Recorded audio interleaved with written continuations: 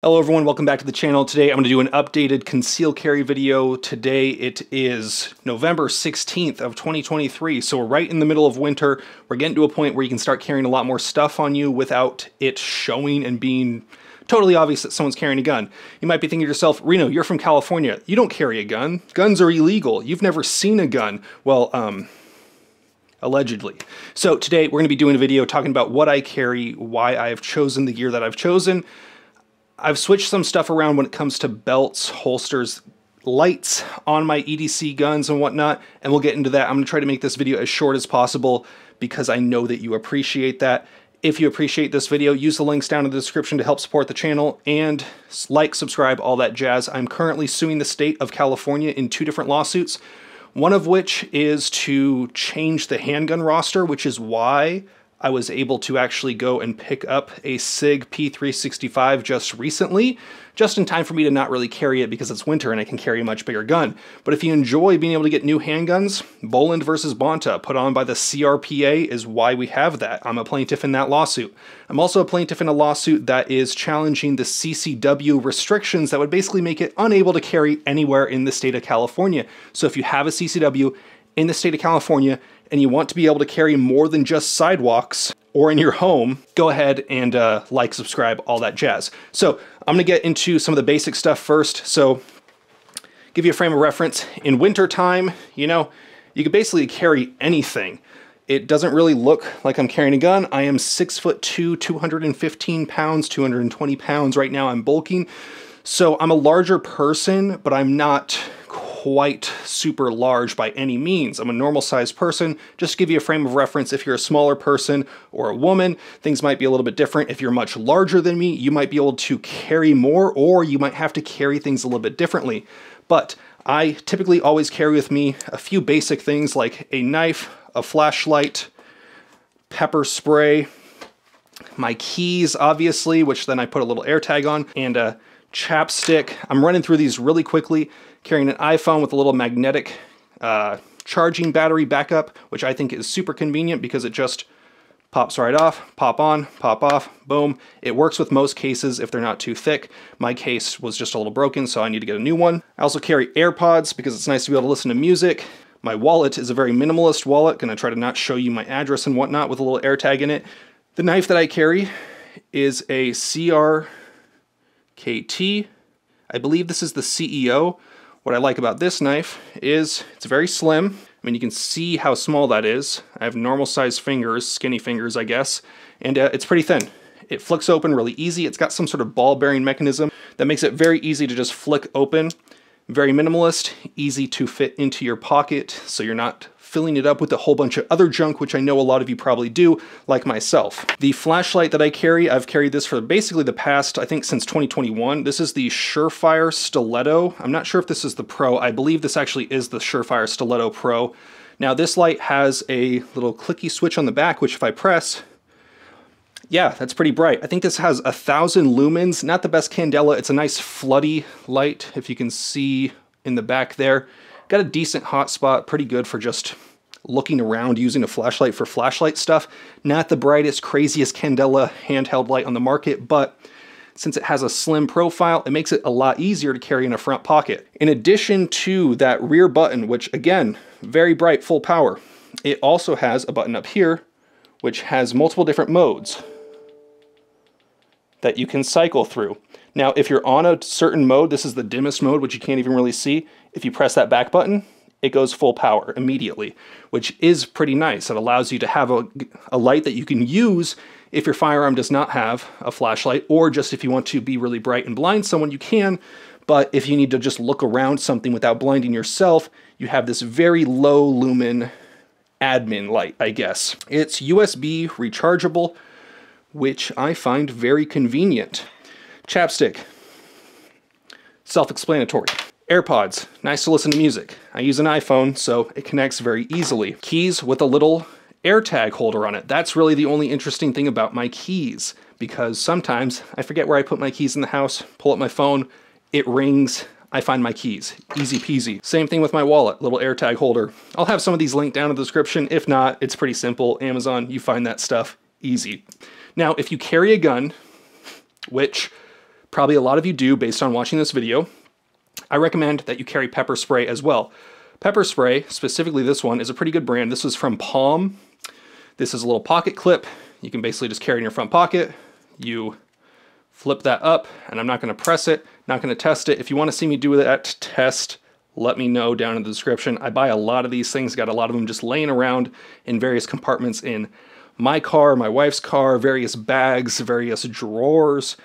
I got a lot of these, so if you want to see me test it, drop a comment down below. Maybe I'll do a YouTube short or something like that. But pepper spray is very convenient to have because there's a lot of situations in life where you might find yourself saying, hey, I shouldn't shoot this person, but I don't know if I'm going to be able to physically manhandle them. Pepper spray is very convenient for situations where you don't think lethal force is a legal or ethical option. Whether you choose to do it or not, that's up to you. This is not legal advice. I'm not a lawyer. But pepper spray is a good in-between from strong words to literally shooting someone. There's a whole lot that can happen that doesn't necessarily need to be solved with a gun. Sometimes I don't like, or I don't have the ability to, especially in the summer. Again, this is an EDC video for the winter, but sometimes I don't always have the ability to carry all that stuff on me. So I have this little fanny pack, which I know fanny packs aren't the coolest, but shut up. I carry this usually like over my shoulder like this, just like as a sling bag. And this allows me to put all of this junk in there if I wanted to. Obviously, I could utilize this front pocket to make things a little bit better organized, but you could fit a good amount of stuff in here, but it's not so overtly large. As a scale reference, I guess here is a Gorilla Mind energy drink, which you can get at the link in the description. Yeah, use code Reno, save 10%. But yeah, it's not that big, but it fits anything that I would typically need in it. So that's typically what I carry on me. Now, the part that you probably actually wanted to watch this video for, if you're a regular viewer of this channel, is the gun. Now, right now, I'm going to have to talk about belts in a second, but we'll talk about that at the end because it's probably the most important in my opinion. This is typically what I'm carrying. This is a Glock 19 Gen 5. Right now I have the dagger slide on it. This is a Gen 3 slide, but it does work, interestingly enough. Gen 5 frame, Gen 3 slide, TLR 7A light. The light is activated by either your index finger, which I don't recommend, or your support hand thumb on either side. You click it once and it's on, or if you press and hold and let go, it's momentary. Personally, not a big fan of momentary. Just turn it on, turn it off. This is a very easy light to manipulate. Boom, boom, off, on, off, on, off, on, off, on, off. You can do that, but under recoil, what's typically going to happen if you're doing that momentary, it's going to move off just slightly. And also, this is not how you normally shoot a gun during the daytime. Normally, you're going to be up here. So what I do is when I come up, I draw, and it's just that little bit of difference. It's just, and I'm back here before I really even get on target. So you want to shoot like you normally would. It's the only difference is that your thumb does this little boop. That's it. You just give it a little boop. That's it. Stock internals, TLR 7, Hollow Sun. I believe this is the 407A3X2. It's a Hollow Sun with just the single red dot in the center. I carry it in a T-Rex Arms holster. This is one of their new ones. I've carried in a holster like this for as long as they've been making these, which I think is over 2 years at this point. Has a little bit of flex. From the factory, the clips are adjusted a little bit differently. I move the clips up because the way that I carry on my body at appendix, the way my body is shaped, I can get this gun a little bit lower down. From the factory, the gun is just way too high up. And when it's way too high up, it prints way more because your stomach naturally has, even if you've got abs, has a little bit of shape to it, or at least mine does. So when I have the gun that's riding too high up here, you know, it's either here. From the factory, it was set like up here, like an extra inch. And that was causing the gun to just push out against my body just ever so slightly. Now with a sweatshirt, it really doesn't matter. But I don't want my position of the gun to change from summer to winter. What changes really is just, you know, during the winter, I can carry with that big mag. During the summer, I'll carry a spare mag like that. This is a Glock 19 again, with a spare Glock 17 mag. So I just swap out the amount of rounds that would typically be on tap.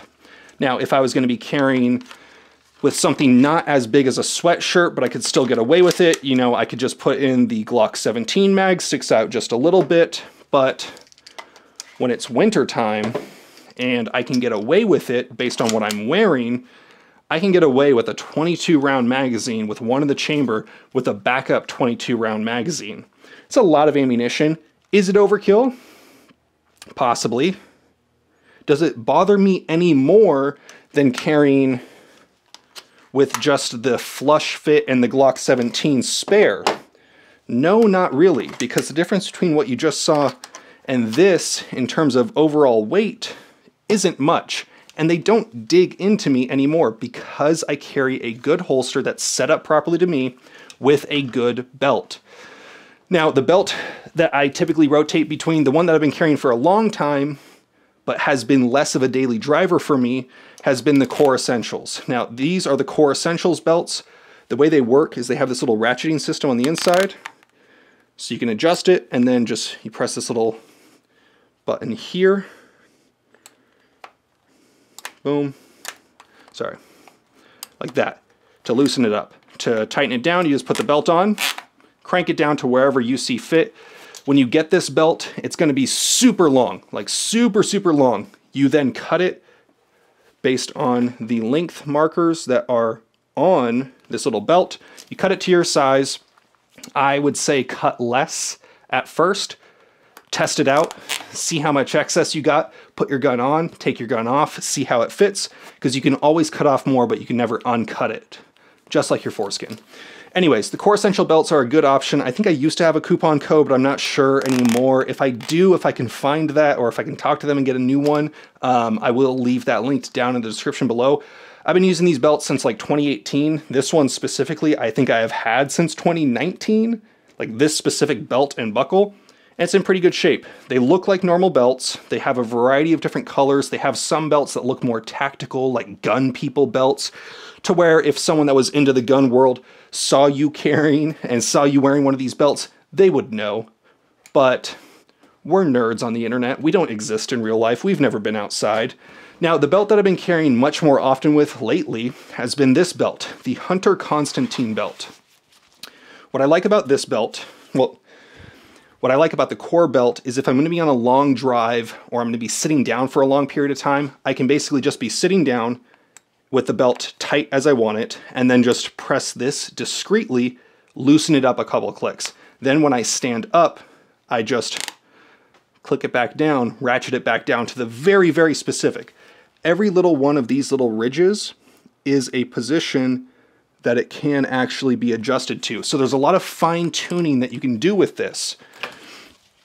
Now, the Hunter Constantine belt gives you that same type of adjustment in a different method, or it gives you that same operational envelope, as some people like to say, in a much different way. Now, this belt is designed for appendix carry only, I believe. I'm not sure if you could really even carry this in a non-appendix carry position.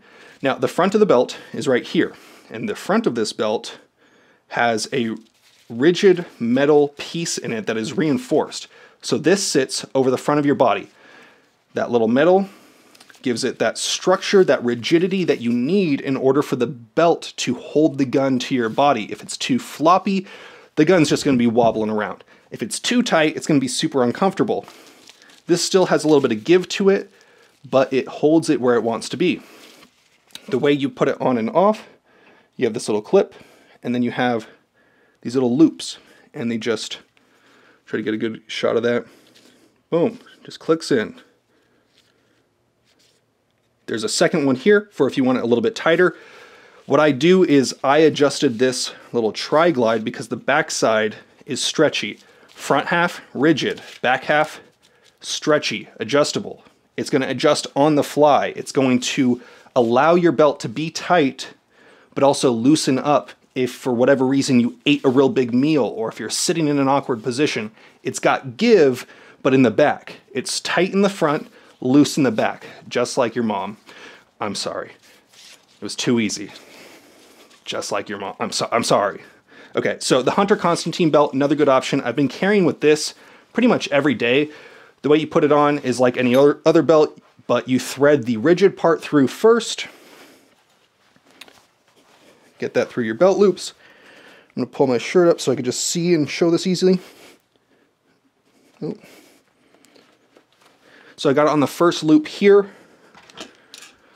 I put my gun on.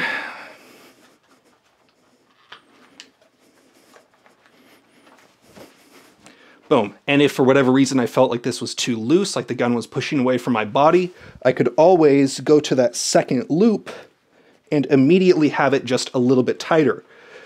You can adjust that tri-glide however you want, but the quick, simple adjustments are done like that. I can technically do this discreetly, but the core essentials absolutely wins when it comes to a discreet adjustment. The Hunter Constantine belt is made by a cool guy. I like his content on social media. I have no direct relation with him, but he seems like a nice guy. The belts are very well thought out. A lot of people that I know that are really into concealed carrying and carry large firearms use this belt to great success. So that's currently what I'm carrying. I guess the only thing that I missed is the ammo that I'm currently using. These are the Norma MXT, Maximum Expansion Hollow Points or something like that. Yeah, there's no real rhyme or reason. I just have a ton of it because last year Route 66 gave me some. So I have it, which if you're in San Bernardino area, check out Route 66 Shooting Sport Park. I highly recommend it. But yeah, just a simple little video. That's the ammo that I use. I carry a full-size or a Glock 19, which I call a full-size gun because it's pretty much a full-size gun with big mags, light, knife, flashlight, pepper spray, chapstick, the basics, and then a gun. You know, let me know what you think down below. I'm interested. What's the smallest gun you carry? What's the largest gun you carry? Let me know in the comments down below. You guys know the drill. Have fun, be safe, stay dangerous. Peace.